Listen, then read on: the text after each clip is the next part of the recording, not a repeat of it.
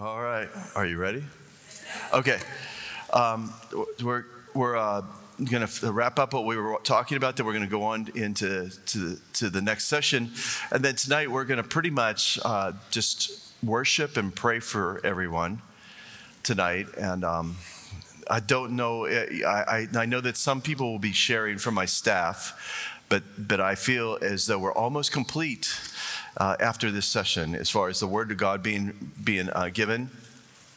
And I have to do everything in order, and I have to do everything so that you can receive everything that God has for you. And that means that we have to bring any kind of correction in our thinking, in our understanding, and we have to give forth the warnings. And I will reiterate this: be very careful from now on.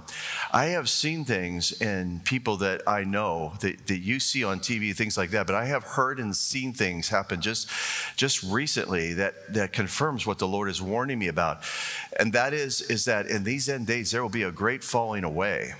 And like I said, Satan will aim after leadership in order to turn the masses. And so you have to be careful even within the body of Christ, because Paul warned about people being deceived, and to stay true to what Paul taught. He said that even if an angel comes and says something different than what I said, he said, let it be him be accursed. He said, don't listen to even an angel if he says something different than what I said. That's how bold Paul was. So we're going to stick with what the Bible says. We're going to stick with the basics. And if you don't understand something, just stick with what you do understand and be very, very appointed by that. Thank you. But be aware that as the money flow starts to decrease, that people will get desperate. So be reminded of, I watch because the Lord has asked me. I usually don't share these things because then you'll know what's going on in my head. And sometimes you just need to know that there's everything that I do is for a reason, but I'm telling you what's going on in my head. The Lord is telling me to watch everything that people say and do, because there's going to be personality changes. People will start to change on you. I've had my best friends change on to me to where I had to sever my relationship and get away as fast as possible, because it starts to affect everyone. I'm telling you, if people give way to evil spirits, it doesn't matter who they are. If they give way to them, they start to listen, then it will change their course. But if they're leadership, it'll change the course of everyone under them. Do you understand that? That's what it is about authority, is you got to remember, if you have a commanding officer and he's telling you what to do, but he's telling you to turn on your country, well, then at a certain point, you got to reconsider if your commanding officer has gone rogue and he's not sticking with the mission. Then you got to decide, well, you're pretty much on your own, just so you know. But I mean, most people will follow somebody right into a pit, so right into a hole. And I am not going to do that. I'm not going to do that. How many of you know we have flight demonstration teams in the United States called the Thunderbirds and the Blue Angels? The Blue Angels are Navy, and then there's the Thunderbirds, which are the Air Force. Well, I know a lot of those pilots that flew for those demonstration teams. They were friends while I was at the airline. They sat and told me things that I would never have known. But they found that the leader of those demonstration teams, if they let the leader stay in that position past the 2-year mark, they would have accidents where the lead would take the whole team into the ground on the 3rd year. It was the 3rd year curse, they called it. What happened was they determined that the lead had gotten so comfortable that he started to let off. So on the tops of maneuvers where they're supposed to pull the G's and it's uncomfortable, if you don't pull it at the top, you end up paying it back at the bottom of the loop. So if you're out of sync, of out of range on what you're supposed to do, you end up having to make it up in the maneuver at the end, which is very hard to do.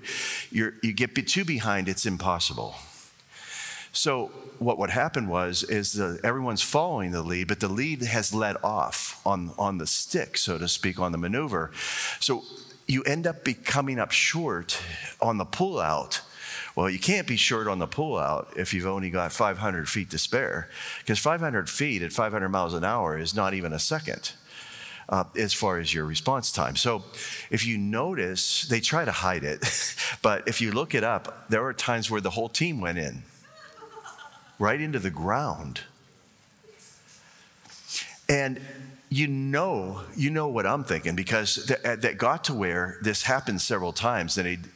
So I noticed that the two ones that were in the diamond who were outside, I saw them in films later when this happened. They would peel off because they would figure it out. This guy's off. And they would actually live, and then the 4 diamond instead of the 6 diamond would go into the ground. Does everybody follow what I mean? So you have a diamond shape, you have 4 aircraft, you're supposed to have 6. So the 2 on the outside, they had a way out because they had a way to peel out and not hit somebody. So they're like, this guy's messed it up. And so in a fraction of a second, they were able to survive it. Okay, so they decided now that nobody gets to stay the 3rd year. They rotate through. And I met somebody that actually it was almost like a congressional thing in order to get a person to have that 3rd year again. But I know someone who actually, even after all that, they had determined that this person was of that type of character, that he would not do that. And so they gave him that 3rd year, and I know him. And he was able to complete that 3rd year and lead without any accidents and things like that. Now, so I'm saying that because you have to be also individually being led by the Spirit of God at all times. And it always should confirm in your spirit what's going on. You shouldn't blindly follow somebody except Jesus himself. But in these days that are ahead, I'm just warning you, write it down, is that there are those you thought could not be deceived that will be deceived. It's already apparent to me, but it might take you some time. What you have to discern is a person really feeding you spiritually? Or are they just saying funny things or things that sound good? But are they spiritual? Are they sharp as a sword? Is it the Word of God? Is it really ministering to your spirit, or is it something that's ministering to your ego or to your head? It's something that you're going to have to remember from now on. When you do something, when you say something, you better be sure it's God from now on. You better check it out with God. You better give it some time. And Jesus is not going to make you make a decision where you don't feel like you have time to seek him about it. He's not. If you have pressure to make a decision and you don't have enough time to make that decision based on prayer, it's not God. Don't let situations pressure you into making a decision about something if you don't have time to seek God about it. Amen? Okay, all right, good. All right, I can go on now.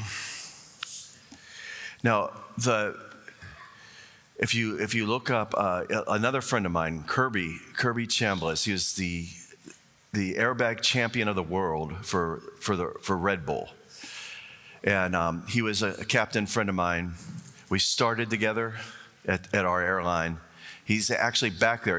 He had 2 years left before he could retire. He actually retired from aerobatics and is now flying for the airline that I work for just to finish out his retirement. He still had 2 years, so he's doing that right now. But this guy was a captain at 23 years old for our airline. But he would practice. He would ask me, can you go with me on weekends and film me? I have this this aerobatic plane, and I want to someday fly in air shows, and he became the best in the world. But when he would practice, we would go to some airfield that was very obscure, and I would just do what I was told. I would fly with him in formation in my little airplane, and he would fly in his, and I would film him, and then we would go and I would film him doing his airbags, taking pictures and things like that. And then I remember one day he said, okay, what do you want to do? He says, I'm done. I said, well, let's just fly back and we can go eat. And he goes, well, my girlfriend wants to go to the fair, the state fair there in Arizona, in Phoenix, Arizona. And I said, well, hey, we can go fly. They had these rides there, these kind of rides that and he goes, oh, I'm not doing that. That's not safe. I go, and what you just did was because I'm serious, because that guy would take off and it was a Pitts. So it was a Pitts. It's a double wing airplane, but it's got, an engine that gives more thrust and way more than that airplane weighs. And he would take off and kick the rudder, and he'd flip it over and flip back over. And I'm talking like he's only 100 feet off the ground. He's already flipped it like this in this weird way. And then he goes up and he's flying upside down. He's say, okay, lay on the runway. So I'm laying on the runway with my camera, and he comes upside down over me. And the wind was moving me down the runway from the airplane. I'm like, this can't be legal, This way I go. So I'm like, well, you find somebody else, find a monkey to do this. I'm not going to do this anymore. But he was doing all these things. And if you look him up online on YouTube, this guy was amazing. But yet he said it was dangerous to go on these rides. And I go, why? He says, well, what I'm doing is predictable. He said, I do it thousands and thousands of times. He said, I'm going to trust myself to machinery and people that are like, carnivals, like a circus type thing. We're not going to do that. And that always amused me. But then as I listened to him and I watched him practice when he was not known, I realized that there is within people. I mean, think of it. He became the best in the world. But he practiced all the time. But this is what he said. He said, what I do, I make it predictable.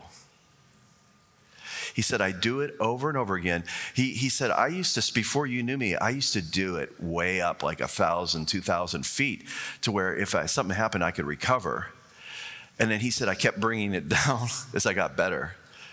And he got it to where I could do it right after takeoff, where no one else would do that, And so you can watch his aerobatic, his demonstrations and stuff. But this is somebody I know. He's the nicest person.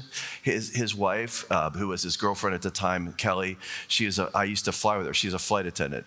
And we used to fly together. She's the nicest person.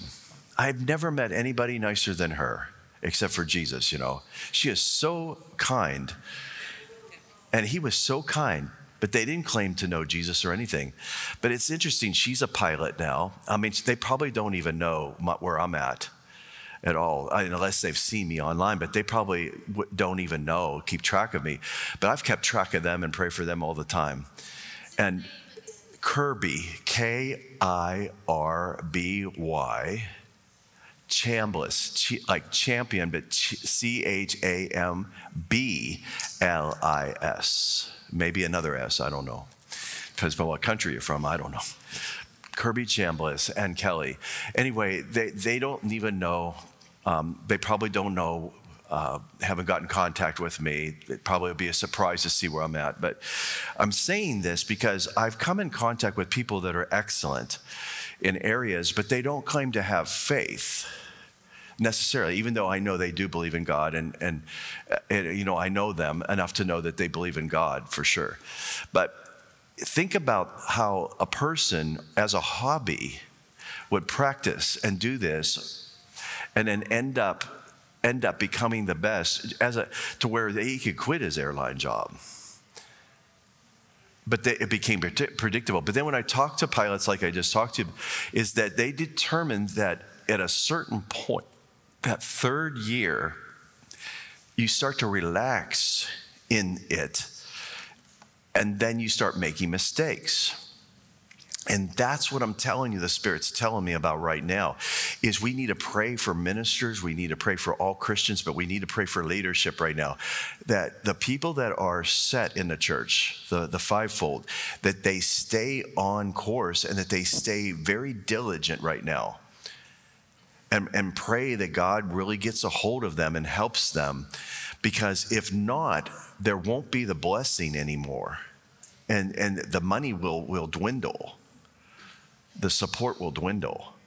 Do you understand what I'm saying? Okay. So we in a way, if they're not the correction, if they don't make the correction, we understand that has to happen. But God doesn't want that to happen. But he's going to have to replace them with your 5-year-olds. He's going to have to replace them with people that are anointed with fire. And God will bring them forth. You don't want the rocks to cry out and be louder than you, like Jesus said. If you silence these people, the rocks will cry out. Do you understand? Everything I'm saying is scriptural. But what I'm telling you is that even in the world, we find more excellence than we do in the church. You got it, right? Right? Okay, so this just happened. I had to stop for fuel in Phoenix, Arizona. I had done training there. We have to take, you have to here in Europe for sure. You have to take what they call upset training.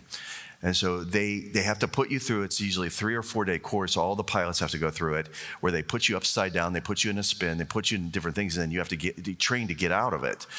Because airliners and especially corporate jets are getting into these situations.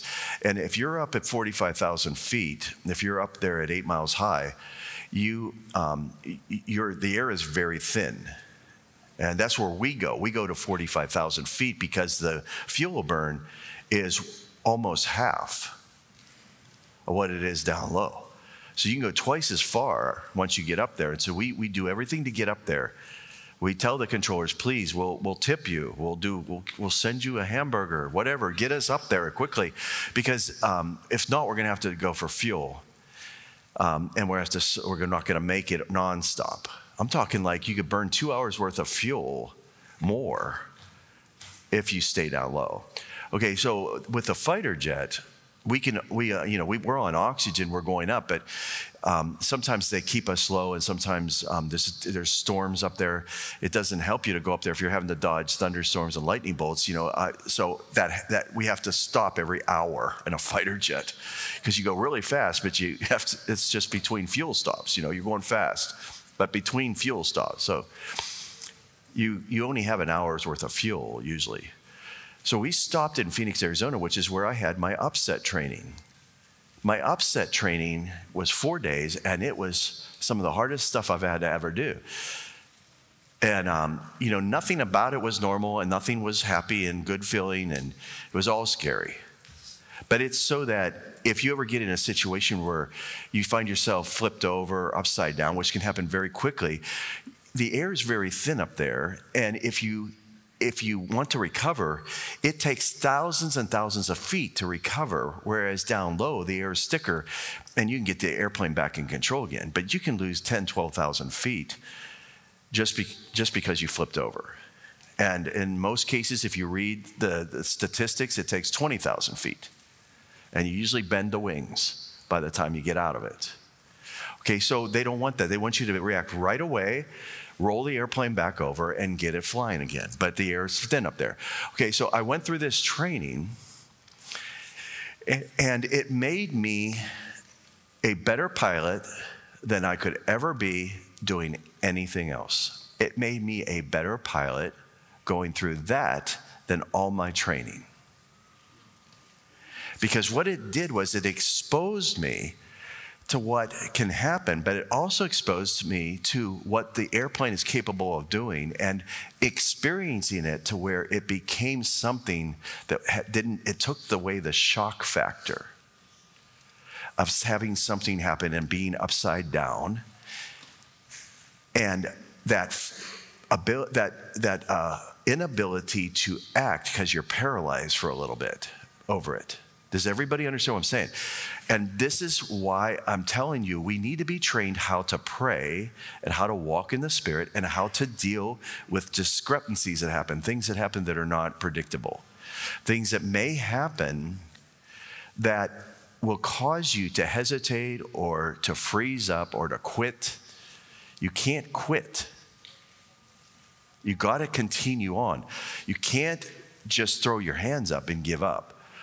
So I landed there a couple weeks ago just to get fuel, and my instructor, where the school is, he was there that day, so I had texted him and said, hey, listen, he doesn't know. I'm actually flying in the same airplane that he flies in, that we were trained in. I am now a captain in it. So when I met this man, I thought, man, he's flying this fighter jet and he's doing all this. Well, it ends up that I used to serve him coffee at work at Southwest Airlines. He was a captain for Southwest Airlines and I was a flight attendant. And I would serve him coffee and now he's my instructor. And he goes, Kevin, is that you? And I go, Otter, is that you?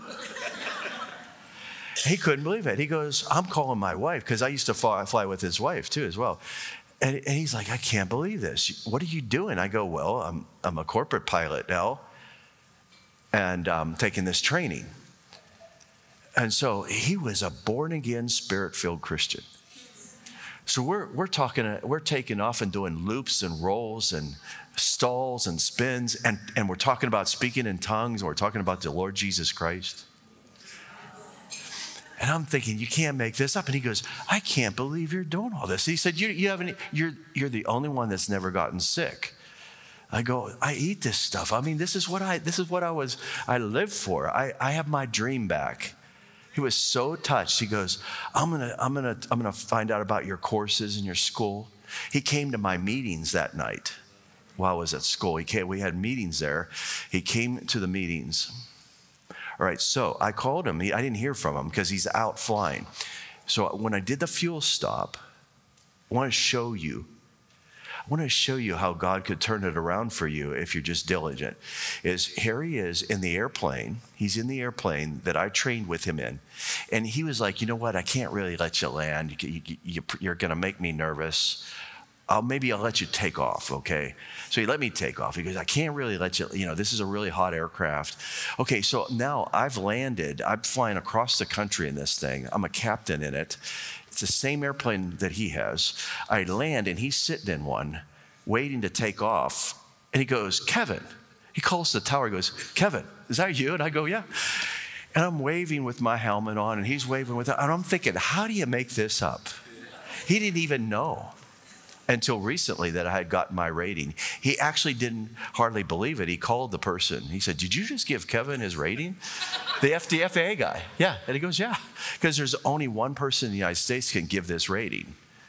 So everybody knows, all the pilots, there's only 30 some of us that have the rating in that jet, in that military jet.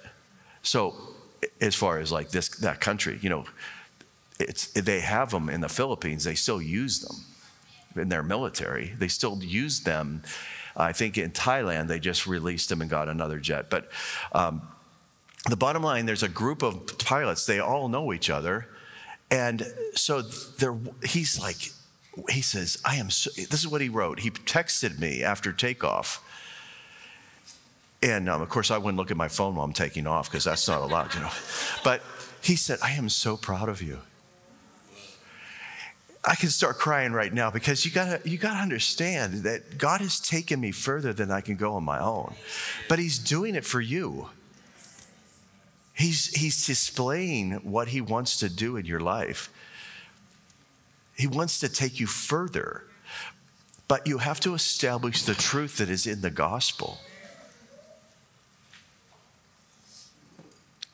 You have to be established in the truth, and then you have to know that truth. And not only are you set free, but you stay free. And then you don't have the mindset that you can't do something. I wait for Jesus to give me permission to do the things. I'm standing in the stall, kicking, wanting to get out. I'm ready. There's so many programs and things that I want to do. I've been on delay for a year on some things.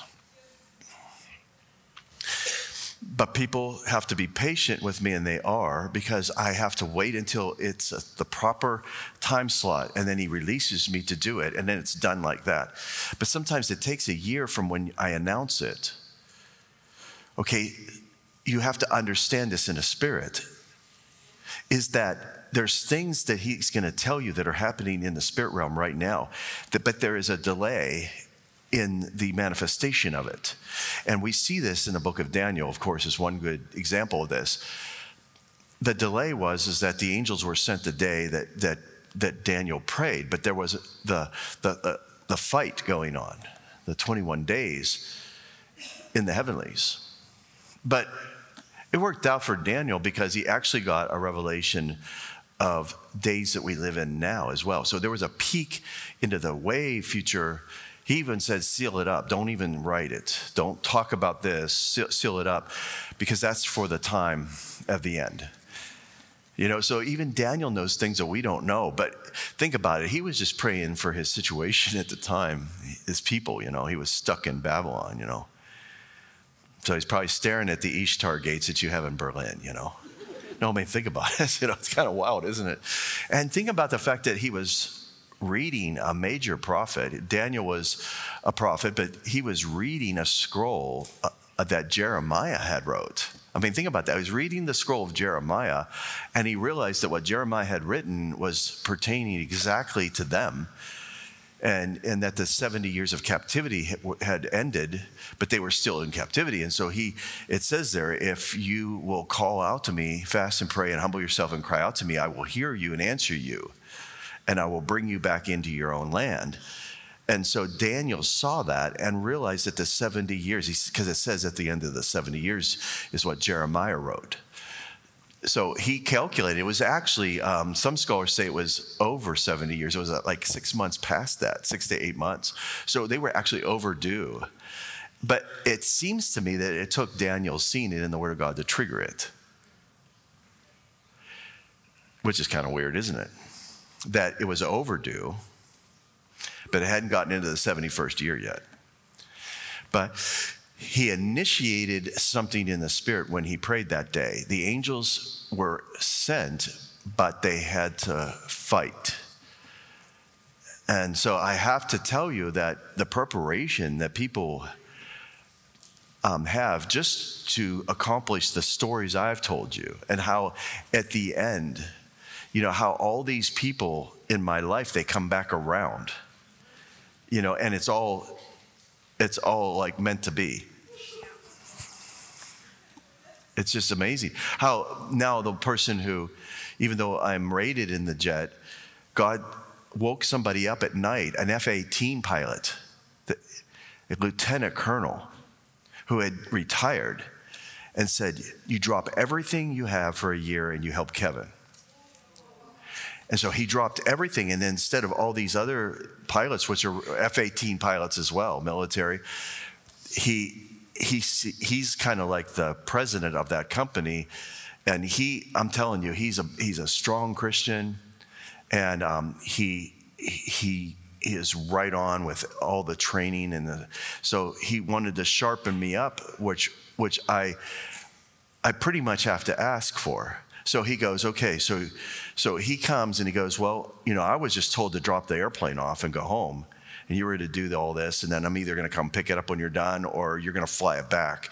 And I go, oh, no, can you stay? I'll pay you to stay. He goes, well, it's up to you. I go, yeah, I want you to stay, but I want you to make me the best fighter pilot in this airplane. And he goes, well, we can do that. So I noticed after that all the time for preparation in each mission and each flight and everything, and all the books, and even though I'd already completed everything, and I can actually just, you know, I have it arranged, if I want that airplane, I can just purchase it, and it could be ours. So it's ours. I can do that, but there is this thing that opened up to me where I could be better, and the better is having somebody that's at that level to bring me up to where they are. Which isn't required, just so you know. I mean, if the FAA signed me off that day, I flew out with that airplane. That's my airplane. I could take Kathy, I could take you, I could do anything I want, as long as you just don't touch anything. And don't scream too loud when I'm upside down, you know? But that wasn't what was in my heart. I wanted to be the good. It's the same thing. I still, even though I'm flying the captain on my airplane and Sven was my instructor and he's seated now as the first officer, I'm still asking him questions all the time. I'm asking him, hey, in this situation, what would you have done? He goes, well, you did the right thing. He said, but if you do this, this, and this, he said, you at the end there, when you make your turn, you won't be as fast, and it's probably better if you do this, this, and this. He goes, you just need to do this. Just tweak it here. It's constant, but it doesn't mean that you know, the FAA always said I'm a captain. Mm-hmm. But I'm not going to let go of these people in my life. These people are like up here, 30 years, 40 years, 20 years of flying. All the experience that they have that I haven't even experienced in my 2 years. I haven't experienced everything they've experienced. So there's scenarios that happen.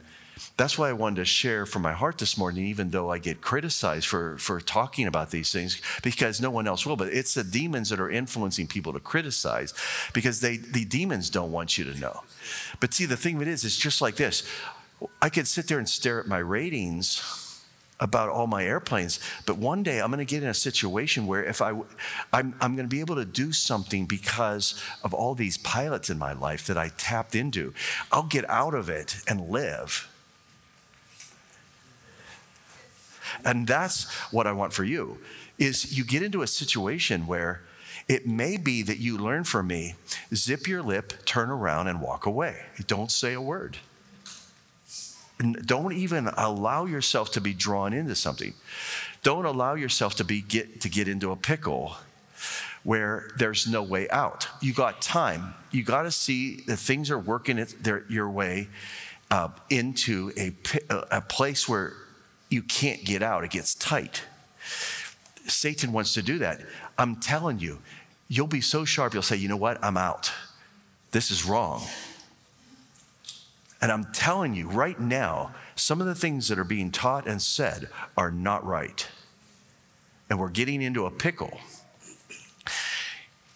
In aviation, it's called a coffin box. A coffin box is, as you go up higher, the stall speed and for low airspeed and high speed, they converge to where it's 6 knots difference. So you can stall at a very high speed because you're too slow because of the air's too thin, but you can overspeed and stall because of the Mach number going almost the speed of sound. And we're at that. At 45,000 feet, the thing's converging both ways. In a U-2 spy plane, SR-71 spy plane, when they're up there at 120,000 feet, which you don't know, that's classified, so forget it. But I mean, you're up there, it's going like this, and you see these 2 red tapes coming on your airspeed like this. In the U-2 spy plane, you only got 4 knots of margin between low stall speed and high stall speed. So you got to be right on it all the time. Well, if you get a hiccup or something in the air, it could change your airspeed. Okay, you don't want to get in these situations unless you have a spacesuit on. So your life, sometimes you'll find yourself feeling like you're pressed in a situation where you can't get out of. You have to be open to say, listen, things have changed. You got to let the Lord say to you, things are closing in because the powers that be around you and the situation, people have been hijacked. It was God's will for you to be with that person. It was God's will to be at that church, to have that pastor. It's God's will to have church right now. I mean, we should all have church. We should all be able to go to church and have the 5-fold, not the no-fold or the 1-fold, but 5-fold ministry. We should all have that. But see, man has gotten involved and man has gotten hijacked. Man doesn't always stay faithful. They stare at the money. They stare at the crowds. Now, for instance, I've done this. I mean, I remember in Georgia, in Dalton, Georgia, in the United States, we had 1,800, it was booked to 1,800. I think we had 1,400 or 1,500 people there in that convention center. And I asked, my friend said, can you do me a favor? The local pastor wants to do the communion for one service. He loves you, blah, blah, blah. Well, I made the mistake of saying yes. So what happens is the power that's in here, if I would hand somebody the microphone, it's going to be hard to get it back from them. Because the power is so strong that all of a sudden, everything that's in you from Sunday school when you were a kid is going to come out under the anointing and the power. So this was at the beginning of our ministry. And so I learned not to let go of the microphone, just hold it. But that man was supposed to say the small 3 verses in 1 Corinthians about the, and then go like this, and like this, I mean, maximum 35 seconds, 20 minutes later. I mean, he's going back and forth on the stage and we're trying to catch him, And he said, I cannot stop preaching. I go, welcome to my world. I said, that's not you. That's not your anointing. That's the corporate anointing. All these people are hungry. They're going to draw off of you. Okay, so then my friend who allowed this out, he got up and did it. He goes, oh my God. He goes, I stared at you and I knew I had to stop. And he's like, it's hard to stop. I said, so yeah, that's the way it is. Okay, so you have to know not just what is coming out of you. You got to know the timing for everything and know when it's time to just walk away. There's other things involved here besides what you think. Just because you have something Paul said, let it be done decently in order. Everybody has a word. Everybody has a prophecy. In other words, you got to line them up, but we're not going to get to everybody. And God honors the speaker. He said, honor the speaker that's there. Don't talk over them. Excuse me. So now in your life, everything that God has invested in you, things that you've encountered, whether you think it's good or bad, everything now has culminated to the place where you're at. Now you're going to have to let the Holy Spirit use those things to help others. And how you minister to others is going to be based on that. However, there are certain things that have happened to you that are not what God wanted, and it may have put filters or improper ways of thinking and processing things into your thoughts. So how you process things may not be correct. And not only that, just to make sure that I offend all the devils and some people too probably, but parts of your personality are not of God. And you'll find this out when these things leave. When they leave, when entities leave your presence that have been influencing you, then you no longer have that support for that personality trait. If it's not of God, it's going to fall off. It's not going to prosper. It was being fed. So you have certain ways of processing things, personality things. And it's really, I'm only saying this because I have to, but I understand you're not going to see it until these things leave. So one day you're going to feel free because as you grow, you're going to be overcoming things in your life and you're going to be shedding these things. And thank God your kids are going to be so happy that you're doing this because they don't have to put up with this. And it won't be transferred if you beat the living daylights out of these giants and you take them out, then your kids don't have to deal with them because you took them out. That's your assignment. Every generation has to take out their giants and hand off an inheritance to the next generation. So your kids are really, even though they don't know it, they really depend upon you to make sure that the demons aren't even breathing, moving, anything, that they are done, that they don't come back, they don't touch you. So what I'm saying is there'll be times where you'll feel things leave, whether it be right now as I'm talking or tonight. Yeah, there you go. or maybe just, a year from now. But what will happen is things will leave, and all of a sudden, you will notice that something else about you is gone. And you'll realize that something was influencing your thinking and your feelings about it. And once that is gone, then there's nothing to enforce that anymore. You realize it wasn't you, and you realize it wasn't God. That's all I can tell you. But the best way to explain it is for you to have it happen, which it will happen. It has happened to me after I've gone to heaven. It happens to me still till today, is that there are certain things that I saw in heaven that were coming against my lineage, coming against me, to try to enforce some sort of trait that would be transferred to the children so that they act like that. And I found this out because I asked, I go, why do you cut the ends off of the roast at Christmas time? The ribeye roast, why do you cut the ends off? And so my mom didn't know. So she asked my grandma. She goes, well, I had to do it because we didn't have a large pan.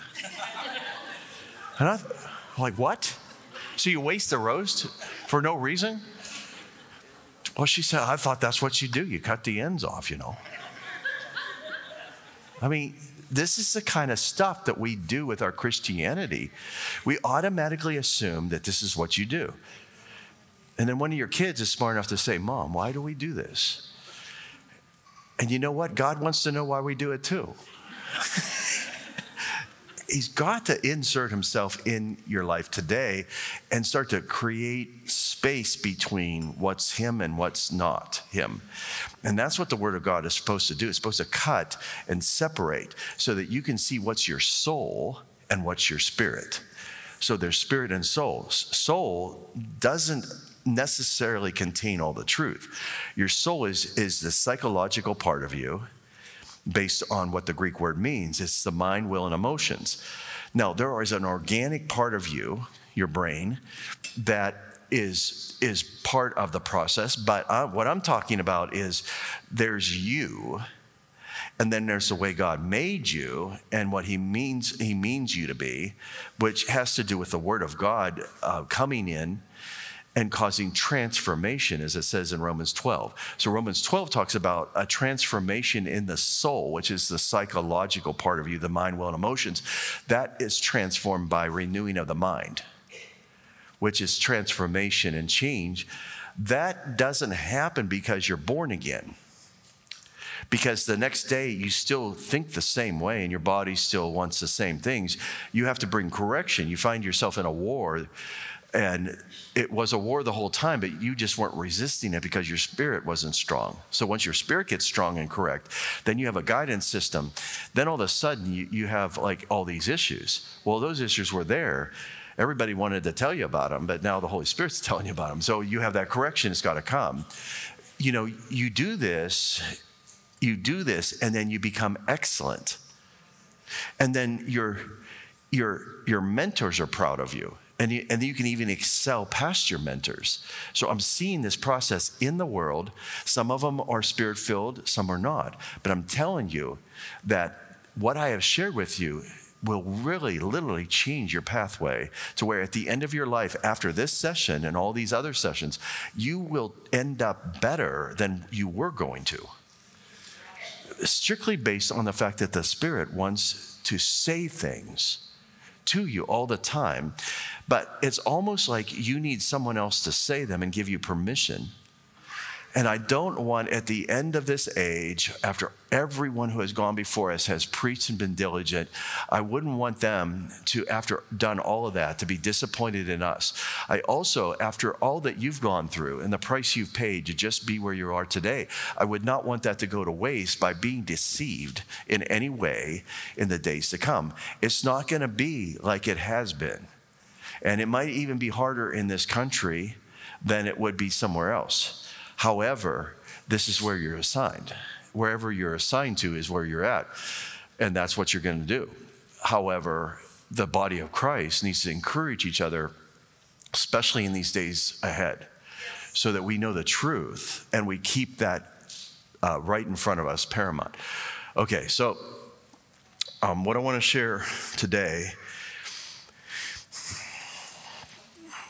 is in Romans 5:5. It says this, and hope does not put us to shame, because God's love has been poured into our hearts through the Holy Spirit who has been given to us. So God's love has been poured into our hearts right now. So somewhere within you right now is that love, regardless if you know it or experiencing it. It's there. It can be tapped into.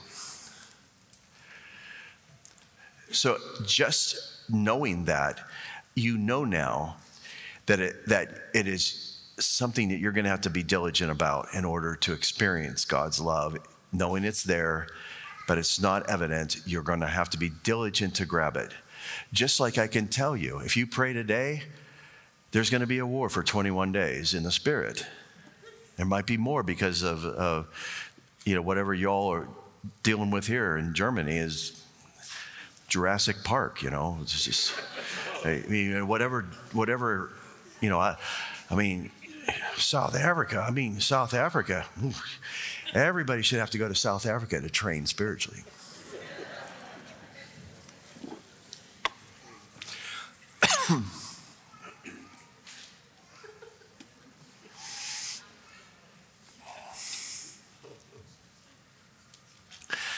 But we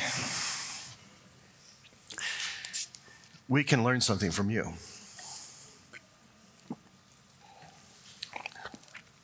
I'm learning something from you, but I don't want it to be more than 3 days, because that's about all I can take. Because the spiritual atmosphere here is very, very stout, very strong.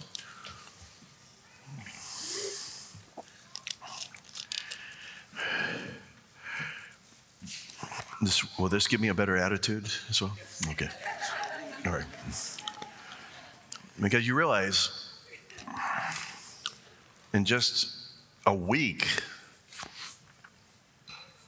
I think this is my 17th service in a week. Yeah. So six, and 6. So 18 services, 3 spirit schools. I think like 9 days, 10 days. Yeah, I'm done. I mean, when you start hearing accordions and harmonicas in your head, I mean, we're down to soft food, a dark room, candles. It's gonna be a while before you see me again. I'll tell you. No, not here. I'm talking about I'm gonna go home and rest. I'm not talking about coming back. I will come back when the Lord tells me to. But all of you have to realize that your spiritual atmosphere is a lot stronger and more challenging than most. And so for the quality of people that I feel, if you notice, I don't have to do a lot to get you all ready. I mean, you looked a little scary the first day, but I mean, after that first service, you all lightened up. I mean, you're battle ridden. But you should see your faces. They're actually glowing. It actually looks like you have circulation going through your skin now, because you've been traumatized. And you needed God to send someone to you. I understand that. But you wouldn't believe how fast it happened. It happened in one session. Amen. It usually takes me several sessions to get you to even like being a Christian, because it's so hard. Most people don't know how hard it is to be a Christian, and unless they're in an antichrist type of spirit where there's things working behind the scenes and you can feel it. You can feel the pressure on you spiritually. And I can see that. And I don't want that to happen to the United States, but it's happening. It's happening to the United States at an alarming rate. I'm actually looking on a map to figure out what country I'm going to flee to. Never thought that would happen,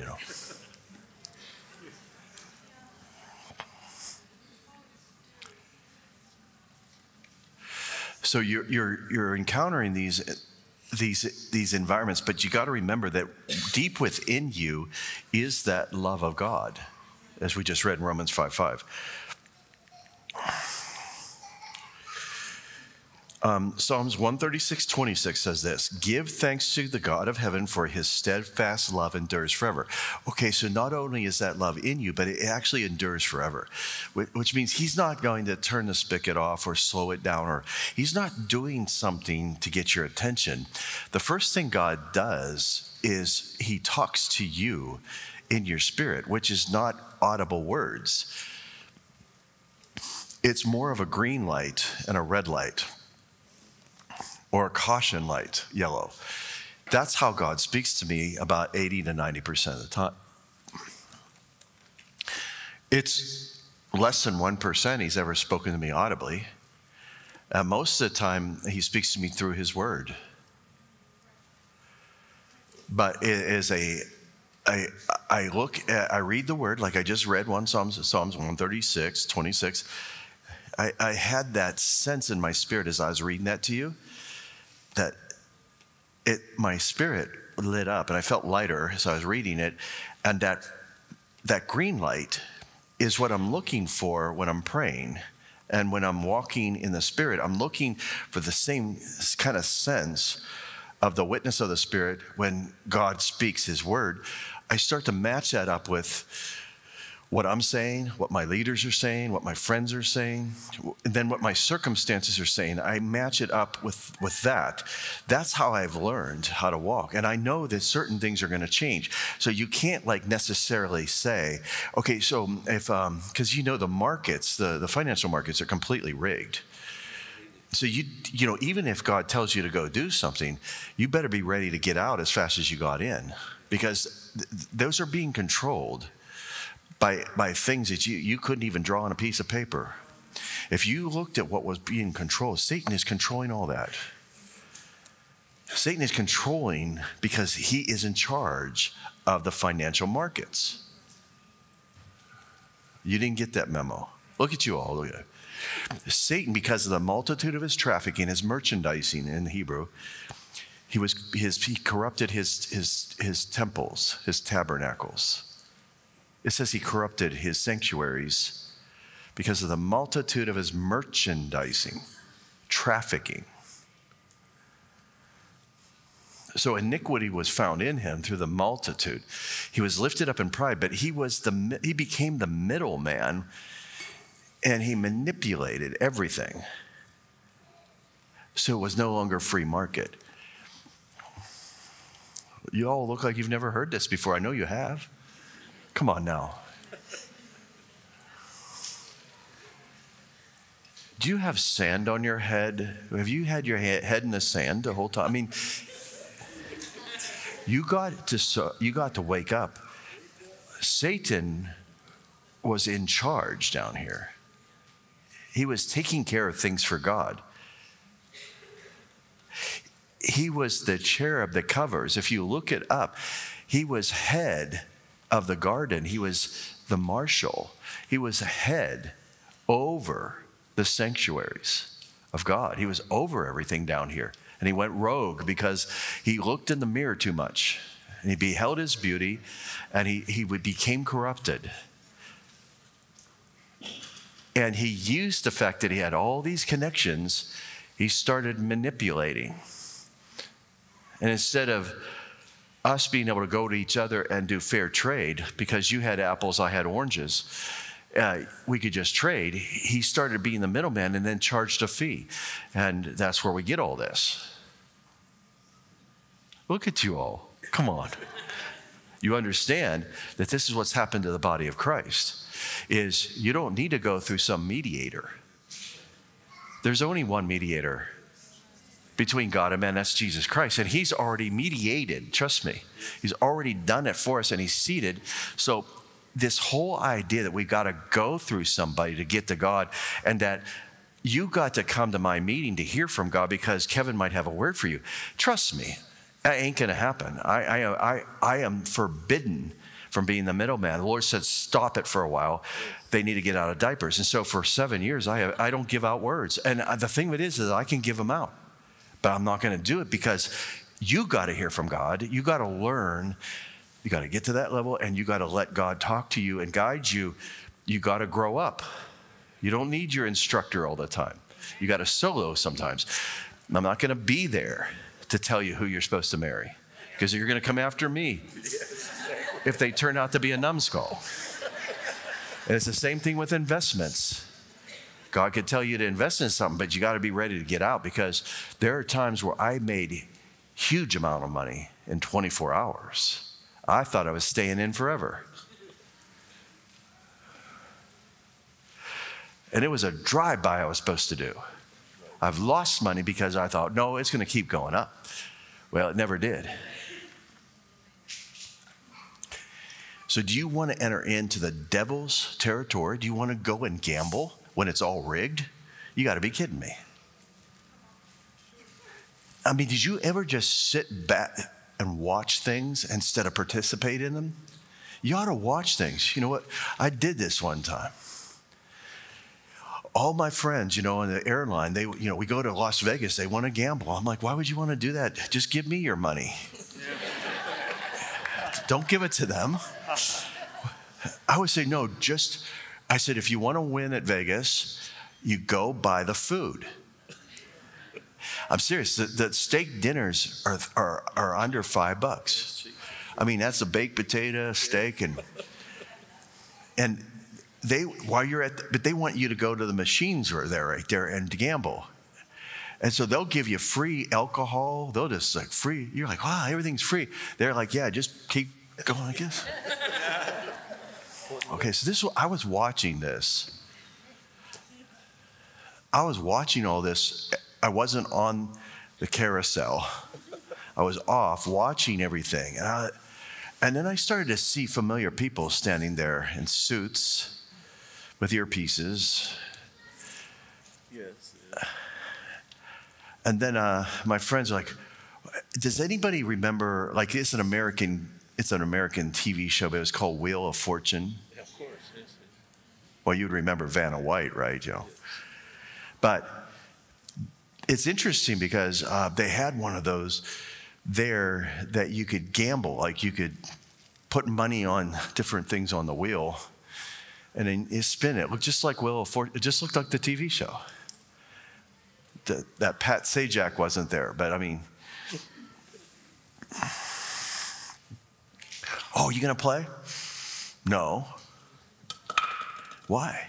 It's rigged. You go, how's it rigged? I go, come here. So I was standing back. I've been watching for 20 minutes because that's what I do with every machine, every pilot. I watch everything. I watch how you even study, you know. I'm watching everybody. I'm learning. But I'm looking for something that you wouldn't see if you're on the carousel. That's why Jesus is asking us to get out of the world, separate ourselves, get off the carousel. Don't be, you know, why do you want to sit on a fake horse and go around and say, wow. I mean, get a real one that'll kick you off, you know. But I sit and I think kids are like, wow, thanks, Mommy and Daddy. We got to ride the carousel. I'm like,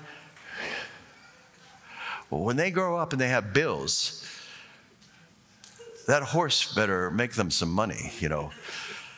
In other words, you can't just go and just this make-believe thing. So I was standing there and back, and they're like just dumping money into this thing. And they're like, why won't you play? I go, watch this. Watch her foot. So she's sitting there. This lady's sitting here. And she's dressed, maybe dressed. She's half dressed. So that you look at certain parts of her body. You're not looking at her feet. Trust me, you're not looking at her feet, okay? Because they're not that good looking. But there's other things that are going to draw you attention. I'm serious. Okay, so no one's looking at her feet. But it just looks like carpet. But I noticed as soon as somebody picks something, she puts her foot right here and she presses it so that it stops right before that and it doesn't hit what you picked. And then she goes back, her foot moves back. So she's like, yeah, go ahead and play. You know, she's joining in. Yeah, come on, you know. I go, okay, I get to run it. She goes, oh, no. I go, yeah, I'm going to put my foot right here. She goes, get out of here. So now I'm not allowed back there, you know. Why am I not allowed back there? Because I exposed the whole thing. Well, what happened with Jesus? As soon as he exposed it in the synagogue, he's out. All the revivalists, every one of them got kicked out. Why? Because they said, we know what you're doing. What did Jesus do? This whole thing is you're entrapping people. You're not setting people free, right? Okay, so if you stand off the carousel and you watch things, you'll start to see the trend. You'll start to see what's really going on. If you're caught up in it, it's too close. And you're not going to see the lies. That's why God is calling the church out. Why is it taking so long for people? We went through that phase where we had meetings and churches and ministries that kind of like, we wanted to be cool so that the world would like us. And so then we became like the world, and then we couldn't help anybody. We couldn't help ourselves or the world because we had compromised. We didn't have the power anymore. And that's what the phase we just went through. And then the devil set it all up so that when the diseases came, we weren't ready to pray a powerful prayer of healing and break the power of any disease that came at us. So Psalms 91 appeared to not be effective for a lot of people. And a lot of good people passed away that didn't have to pass away. And it was because we were lulled to sleep and no one wanted to stand up and say, we're wrong. So I watched all this happen and I thought, well, what would someone do if they were reading about this in the next generation, reading the books about this? And they were saying, wow. See, we would look and we would read and we would know, because when you watch the games, football, when you watch, you can see what you could have done better. Because you're up looking at it from up here, and you're sitting there drinking your drink and your snacks and everything, and they're out there sweating and trying to figure out down in there where the ball is going next and who's going to do what and what play they're on. And it's so different when you're down there. And when that ball's coming at you, trust me, you can't even get out of its way, let alone catch it or kick it or anything. I'm telling you, if you haven't played these professional sports, then you really, really need to have them, because I've had it happen. My relatives played professional football, and I've had balls thrown at me that felt like they were going to kill me.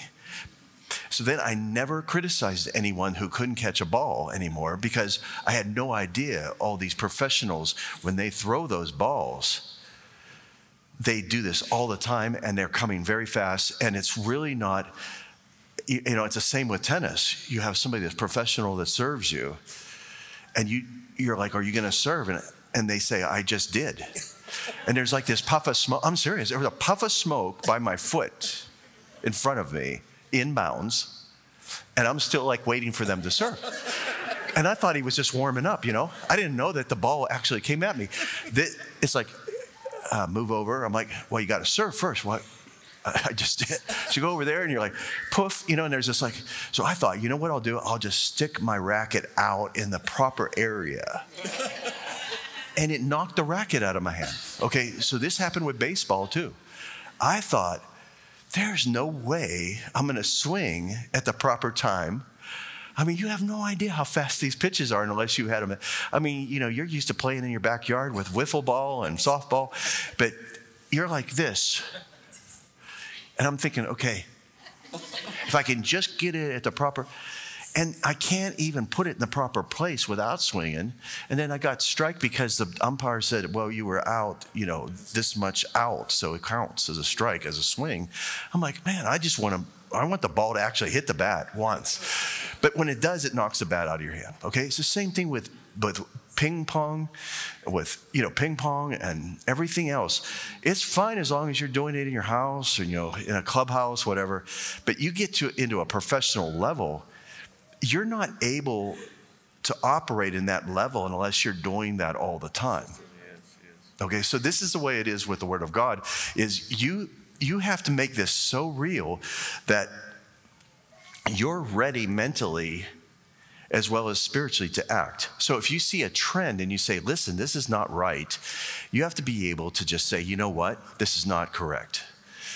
And you don't want your whole life, your whole family, your whole church going in that direction if it's not correct, right? I mean, it's one thing for one person to be deceived, but, corruption spreads pretty fast. Okay, Isaiah 54:10, moving on to offend others. For the mountains may depart, and the hills may be removed, but my steadfast love shall not depart from you. My covenant of peace, or shalom, shall not be removed, says the Lord who has compassion on you.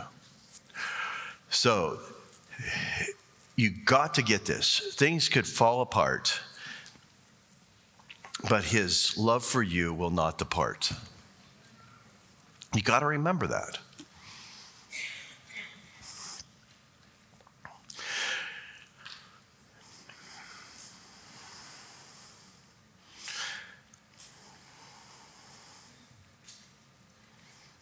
Okay.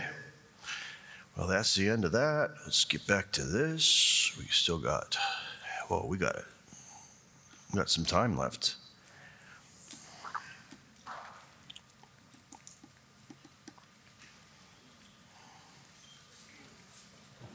Hey, listen to this one. 1 Peter 5:10. Never hear this preached. After you have suffered a little while.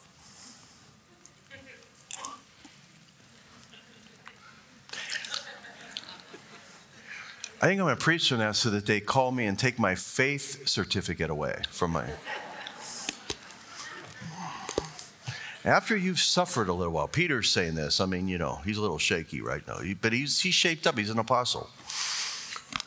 He made it in the Bible. You didn't. So, after you've suffered a little, the God of grace, who imparts and blesses you with favor, who's called you to be his own in eternal glory, will himself complete and make you what you ought to be. He will establish you, ground you securely, and strengthen you and settle you. This is going to help you because a lot of you, like I said, you're changing your mind and you're pulling back on the throttle because something happens and you think you did something wrong. And it may not be anything. Sometimes you just need to go cast the devil out of your kids. It has nothing to do with you. Sometimes you need to stare at your dog and say, you know what, I'm boss. Sometimes you just need to stare at your circumstances and say, you know what, we're staying steady here. We're not doing nothing. We're not changing course. We're not going to do anything. Sometimes you just need to know that God has already gone before you. Sometimes you have to remind yourself that he's already standing at the point that you finish your race and that he has already seen you end your race well. You have to think this way. I don't think about failing. I don't think about, I always have something that I can do, like I have another engine if I lose one. I always have. If they won't let me meet publicly with you, I'll go to my studio. Won't even miss a weekend. That's what I did already. I've already done it for 3 years. It only helped. It only helped everything, the school, everything. It quadrupled our presence. So when we went into this isolation, God just made a bunch of church houses out of it. So there was more churches than if the devil would have just let it go.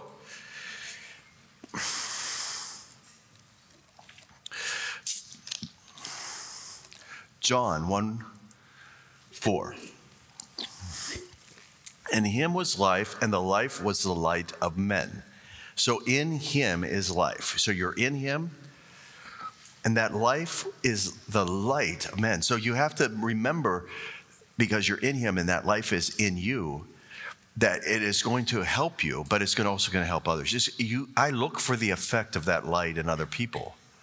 I look for that influencing other people. I watch you. I see, is this working? Is this something that I need to do, or do I need to go back to my room right now?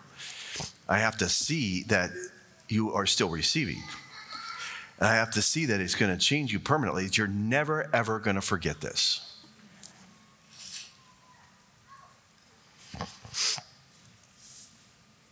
All right. 2 Corinthians chapter 1, verse 20. For as many as there are promises of God, they all find their yes in him. For this reason, we also utter the amen. So be it. To God through him, to the glory of God. So you give him your yes. All his promises are yes and amen. Period. All his promises.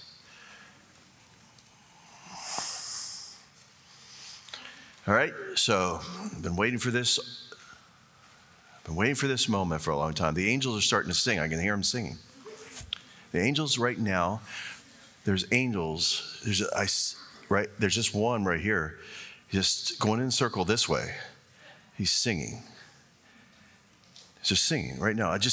I wait for this because this happens at every spirit school, but it's usually the last service, but he's come early.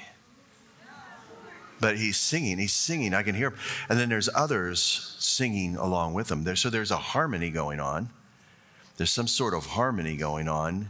I can hear others singing, right? This is, I don't understand this, but this is when, I have the understanding what it means, but I don't know why it happens. But the angels come when everybody's spirit connects with each other. Through the ministry of the word, it takes several days sometimes. And then what happens is the word, it is incorruptible, but it actually connects with you. It synchronizes with you. It's the incorruptible seed. And it connects us together. And once everyone starts to settle in with what is being heard, each one of our spirits start to connect. And that is when the angels come in and start singing. It happens, I'd say, almost every time. But it usually happens tonight. And then it's a glorious time, like it's timeless. It's like there is no clocks anymore. It has happened. We're all one in here.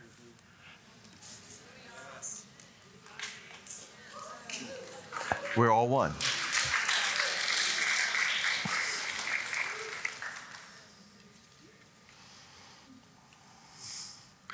And the blood has been applied, the oil has been applied, the Spirit is on us. We all have come into one in agreement with each other. It's a supernatural event that happened just by the ministry of the word. And now you're sensing what it's like in heaven, in your hearts, because it's going to be like this forever. Forever. We're going to have each other forever. And we're all going to experience this. And we're going to rule and reign with him. We're going to be sent out on assignments and missions that are beyond description. We're going to be honored. We're going to be in the glory together. We're going to be ruling and reigning, representing him.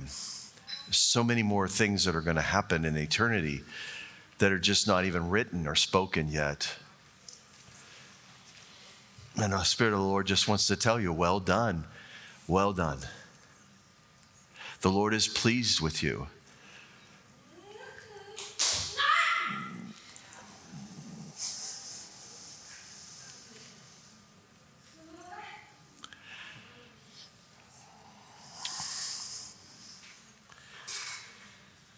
So let him speak to you right now. There's nothing more I can say. He wants to speak to you. He wants to talk to you.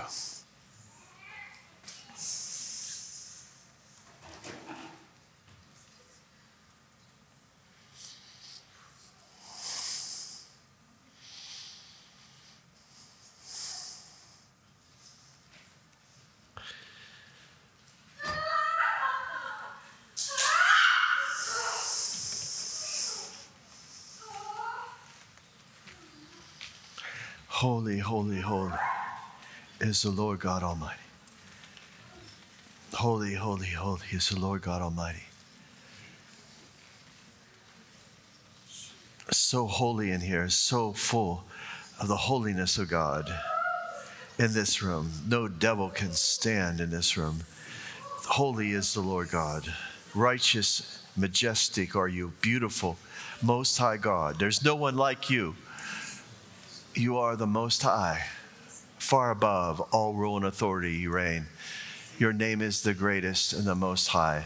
We love you, we worship you, we will worship no other gods. We pledge our allegiance to you, O God, and to the Lord Jesus Christ, the Lamb that was slain. All of us, Lord, we pay our respects and our worship to you. And you alone are God, commander of our faith. We bow before you, Lord. We worship you in submission, Lord. You are our King. You are God. Whatever you say goes. We will listen to no other voice but yours. We honor you. We humble ourselves before you. Holy is the Lord God. Holy, holy, holy is the Lord God.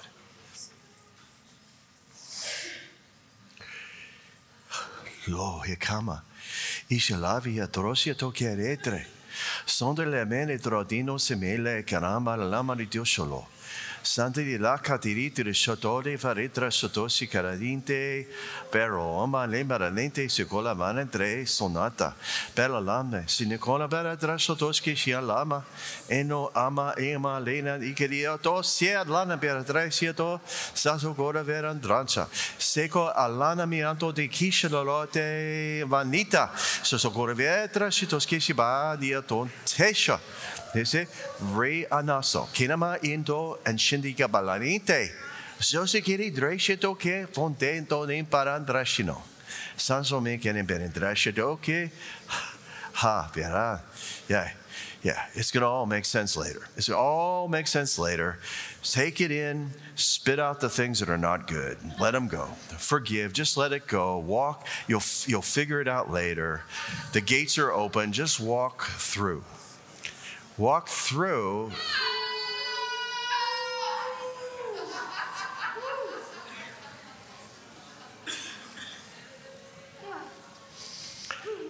Days of glory ahead.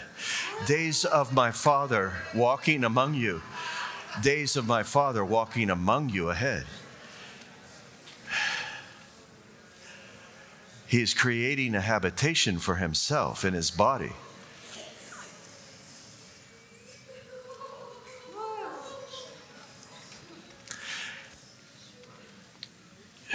Eat of the hidden manna. Drink of the wells of salvation. Drink deeply of me, says the Lord. Eat the hidden manna.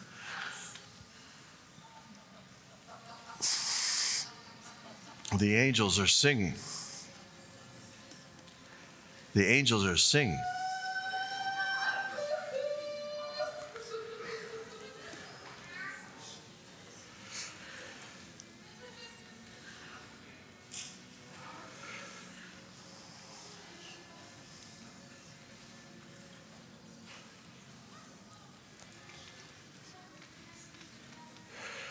Holy veri trasino chiamali atashato. Hisikari diria ruyo avancino. Ansi corendre anni.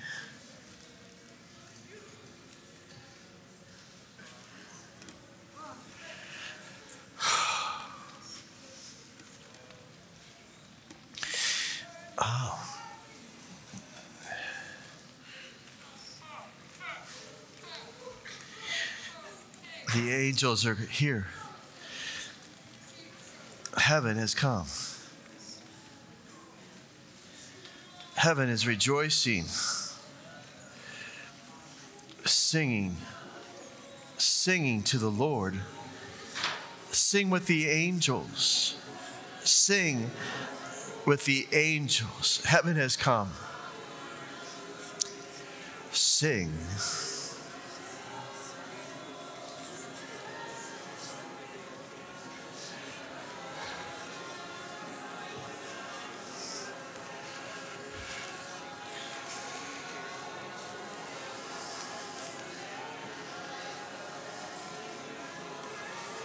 Sing.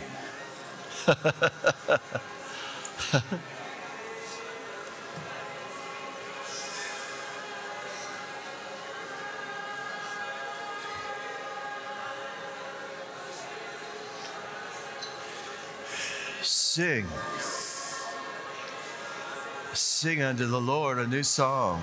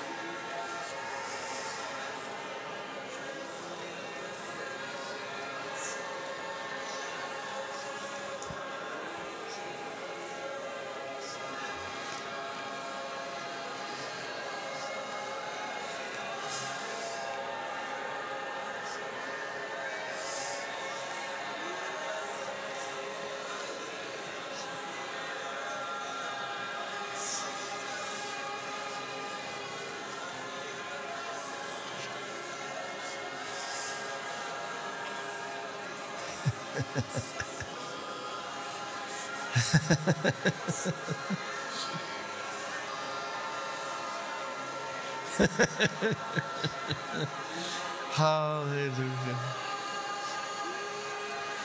Hallelujah. Hallelujah.